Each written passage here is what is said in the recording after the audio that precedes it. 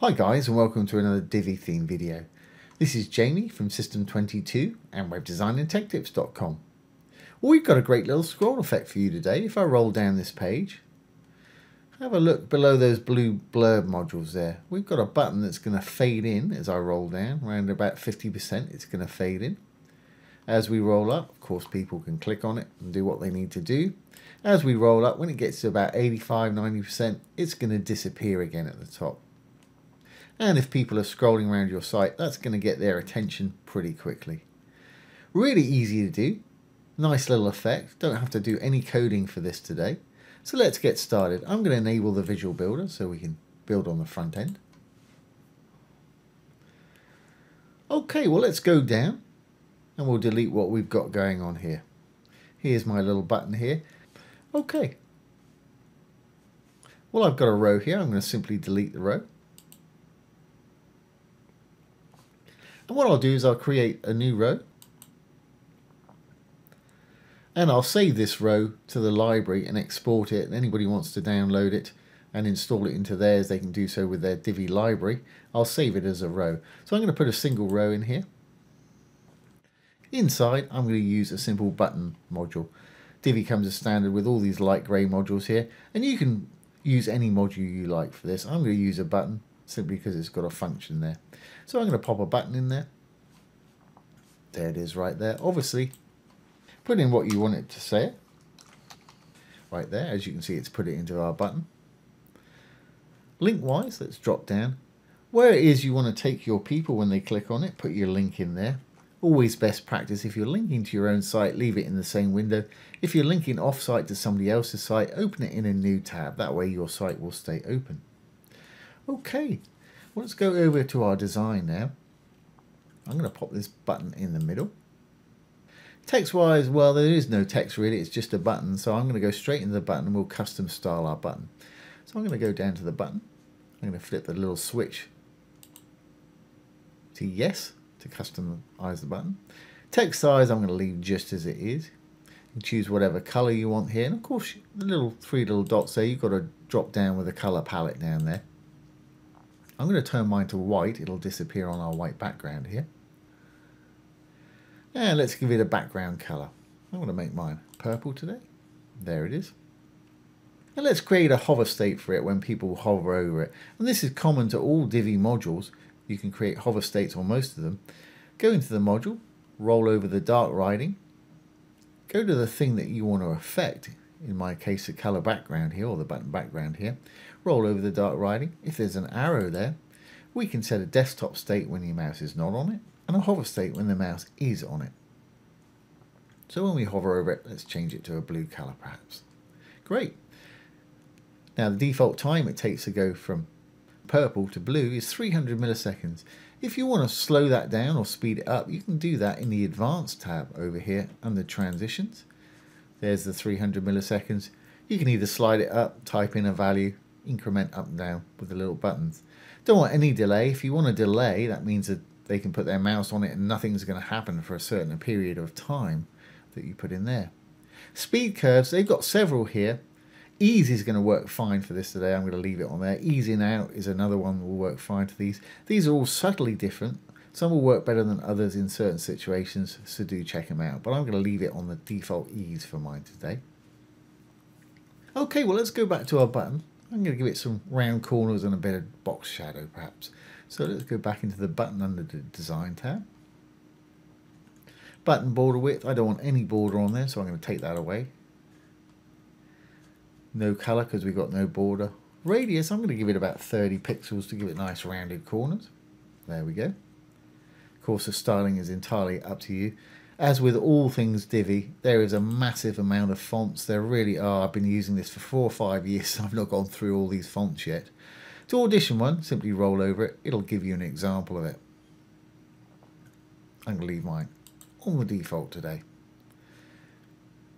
Great, great, great. Of course, you can choose your icon here. I'm not going to have an icon on mine today. If you do want an icon, though, there's a lot to choose from. They've just teamed up with Font Awesome 4. You can scroll through. You can do a search. Well, they've got a little button here. If you click on it, it will break out into a breakout box here. and make it easier to scroll and see more of the icons there, but there's a lot of them. So I'm going to turn mine off today. I don't want an icon on mine at all. Great. I'll put a bit of text shadow on there because it does help on a button just to make the text stand out a little bit more on the button there. And let's just finish off with a bit of box shadow on the bottom, still under the design tab here. There we go. Okay, I want to add a little bit of space above there, so it's got similar space above and below.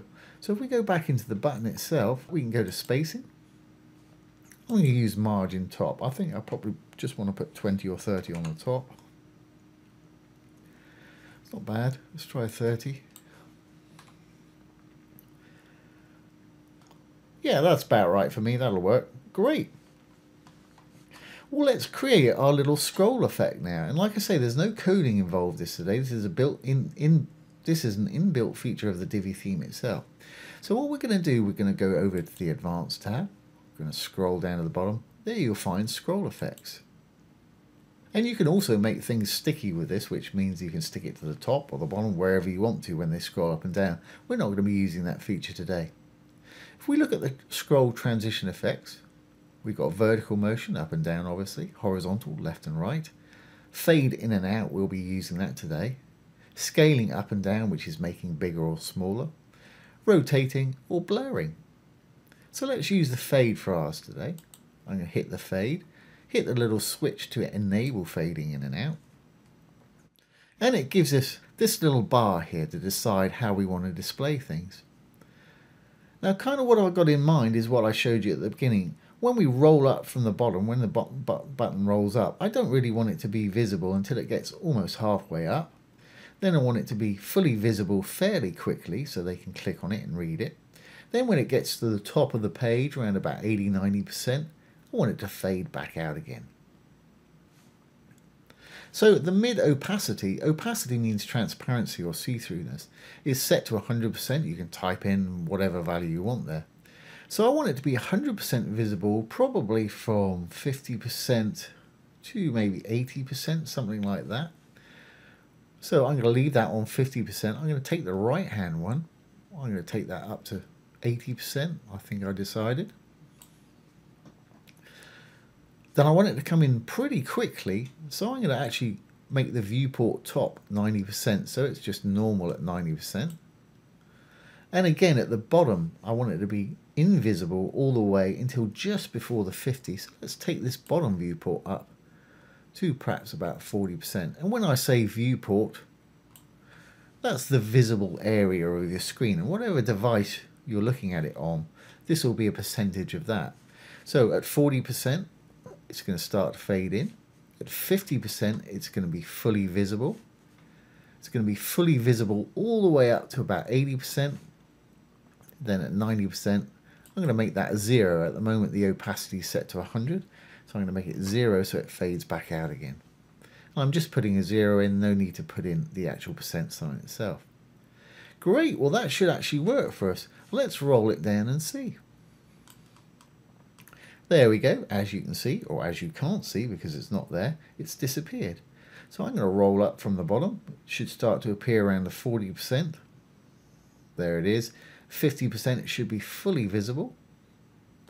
And like I say, people can roll over it and click on it and what have you. As we roll up, it'll stay fully visible till we get to about 80%. Then it'll start to fade out and disappear when we get to 90%. Great. Well, that works for me. Let's save it and make sure it's going to work on the front end. Before I do that, I'll save this row as a JSON file, zip it up for anybody who wants to download it. So I'm going to hit the little icon to save row to library, a little round icon between the row modules and the trash can there. And I'm going to call it fade button. And I'm going to save it to my library. And there'll be a download link below the video for anybody who wants that one. Great. Well, let's exit the Visual Builder now. Make sure this is going to work on the front end.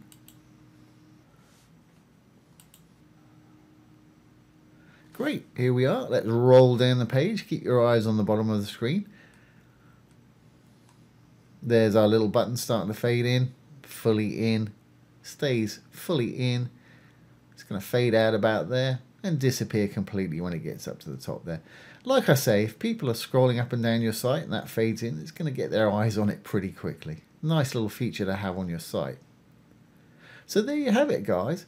Let me just quickly export this file and show you how to import it for anybody who doesn't know. I'm going to go down to my dashboard. I'm actually in my layouts here. I'll have to refresh this. To get to your layouts, just go to your dashboard, go down to Divi and Divi Library. We're actually in the Divi Library at the moment. I'm going to export this one. It's called Fade Button, so I'm just going to put a check mark in there. Import and export. I'm going to export. Let's give it a name, Fade Button. I only want to export the one that I've got highlighted there or selected. It's going to build a little file.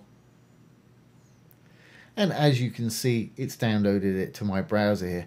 Like I say, I'll zip that into a zip file and you can download it. For anybody that doesn't know how, download the zip file, unzip it, hit the import and export.